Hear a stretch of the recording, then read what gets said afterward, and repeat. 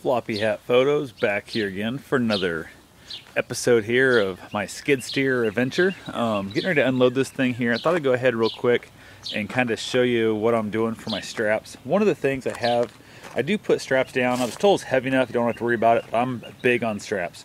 I always run my straps in an X pattern. If this was a vehicle, I would have ran this strap all the way over here to this wheel and the other one vice versa. But since there's really no way to mount it, that's the only hooking point, I cross it out. You don't want to go straight back, so it allows it to dance back and forth, that kind of thing. A lot of guys will also put lots and lots of straps up in the front, and I have straps up there also. You can kind of see the strap right up there.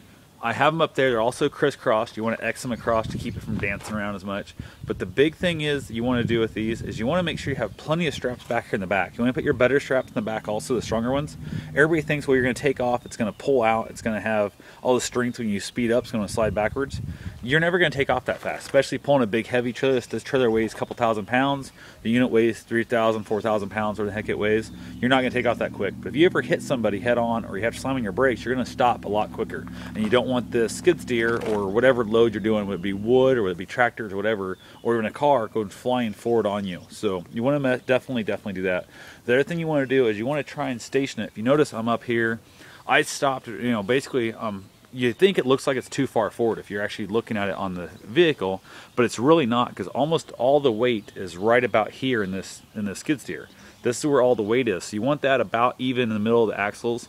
And what you can do on your trailer up front, on your bumper and stuff, see where it's at empty.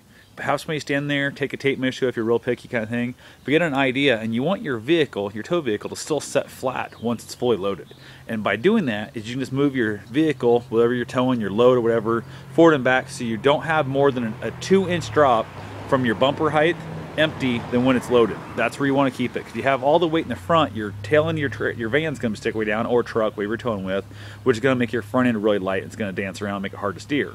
If you have your load here back too far on your trailer, it's going to hold the tongue of this thing up way in the air, and then your ass end's not going to have any traction. It's going to dance around, and your back end's going to skate on you, and it's going to make it hard to drive also. Or you're going to spin out and get stuck all the time trying to get out of the field or wherever you're at. So you want to try and keep your tow vehicle as level and flat as you can possibly get it, and that's going to make a big difference in your life. It's going to help you immensely. The other thing, when this thing was loaded up here, it's so heavy and so short, all the weight came down here in the back and actually lifted the back of my van up off the ground, and it kind of went to roll, but luckily the trailer was stuck in the ground. So what I'm cheating here when I go to unload this, I've got two things to show you. You can do it any way you want. This is just a chunk of wood right here.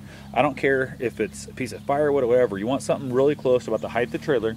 And on the other side I actually have a car jack stand. It's going to work just fine too. So it's on the other side, and you can see I've got it right there. It's sitting there, and those are going to do is they're going to keep this back of this trailer from dipping down so much like it did before, which will keep the front from jacking up on the front up there and picking up my van. So that's going to make this unloading process a whole bunch smoother for me than it did when it got loaded, because like I said, it literally picked up the passenger side rear wheel completely off the ground.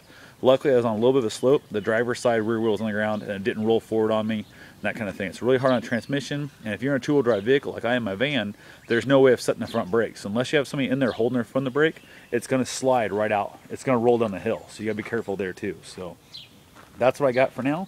I'll be back shortly to show you once I get this thing off here.